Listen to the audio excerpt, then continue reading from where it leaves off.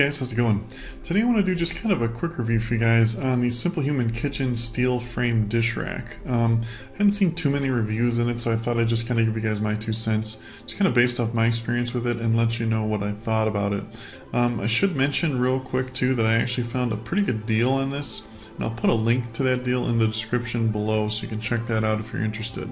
So if you know me, you know that I'm a big fan of simplehuman products. Now, I'm not being paid by simplehuman, they're not sponsoring this video, this is just purely my own personal opinion, but I really do like their stuff. And this dish rack is no exception. It looks good, it works good, like most of their products, and I think it's a great thing to have. For one, and kind of the most important thing, is they really thought this thing out well for the way it works for its organization.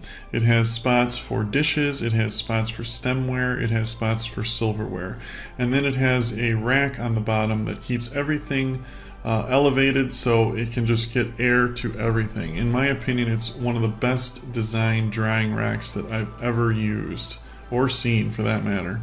And the next thing about it, and kind of the reason that you'd be looking at this or considering it, is it doesn't look ugly. In fact, it looks really good. For a dish rack, if you have to leave it out on your sink, it's a nice looking dish rack. Let's face it, most dish racks are pretty ugly and you kind of wish it wasn't on your sink.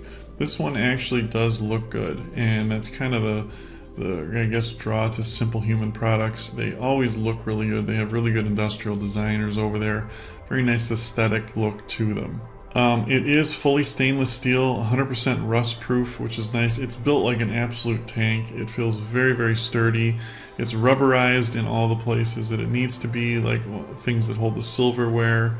It's just a really well-made unit. The bottom rack is removable, and it does have a drain on it too, so you can take it right out of there, your wash, put it on there, let it dry, and either drain it or let it evaporate, but it works really, really well. Yeah, super happy with it. I don't know much to say more about it, and I just really like this thing a lot, so I thought I'd do a review, and like I said, I hadn't seen anybody really talking about it. So anyway, if you do have any questions about it, just leave them in the comments below. Thanks for watching, guys, and have a great day.